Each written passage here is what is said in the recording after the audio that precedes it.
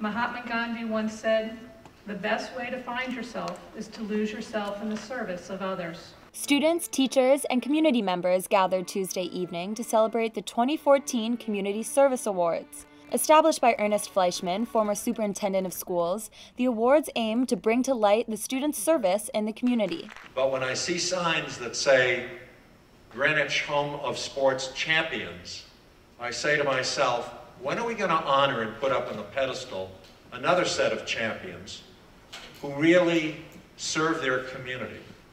And that was the background for the establishment of these awards. What you put up on a pedestal and respect is what you get. And current Superintendent of Schools, William McKersie, is working hard to make the district known for its service. I want to set the tone early with our students that we will be a district known for caring about each other, student to student, adult to student, student to adult, and yes, adult to adult. And community service is a very tangible embodiment of caring.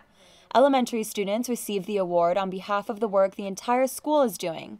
Middle school students receive the award to represent their own work within the school, and the 6 high school awards were given in honor of the students' individualized work. We are seeking to instill service and provide opportunities for our children to become active and contributing members of their classrooms, our school communities, and the global community. The ultimate award of the night and the only monetary gift, the Fleishman Service Award, was given to Greenwich High School senior John Clark.